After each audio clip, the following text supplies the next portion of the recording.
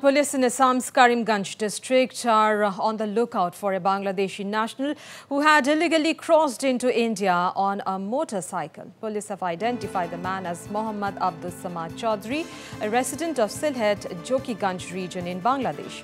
Based on the contents of a bag recovered from Karimganj, police were able to identify the Bangladeshi national. Apparently, the bag belonged to the foreigner. An expired Bangladeshi passport, prescription, medical report and 2 photographs were retrieved from the bag.